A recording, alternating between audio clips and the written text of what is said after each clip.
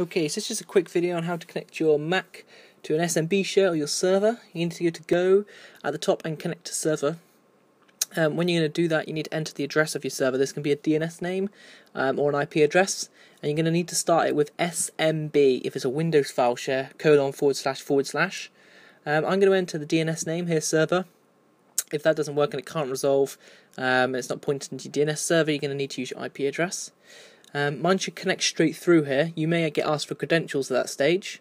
Then you can choose which share on that server that you want to connect to. I'm going to choose net logon, which is empty here, and you can see that it's now connected. It will appear on the left hand side here as shared. I've already done it via IP address and DNS separately, so you can see two different ones, and then you can attach it to any of your shares like that. Thanks for watching.